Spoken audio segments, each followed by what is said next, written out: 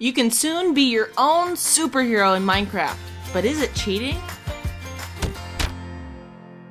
Hello everyone, Pixel and Monk here. For more videos about gaming news, make sure to like, comment, and share this video to Facebook and Twitter. Lead Minecraft developer Jens Bergensen has announced via Twitter that in the 1.9 update you will be able to soar the skies of your Minecraft world like a superhero. A new cape is being introduced to the PC version of Minecraft, but you can't craft it. You must find it like a saddle or a name tag. There is no clue as to how rare the cape will be or possible locations on finding it. But wouldn't this kind of be like cheating? You can fly in creative mode with infinite tools available, making it easier to build and move around. This new edition would be very similar. I thought part of the challenge of Minecraft was to build without any kind of aid. Now it will dramatically reduce the time it takes to create something.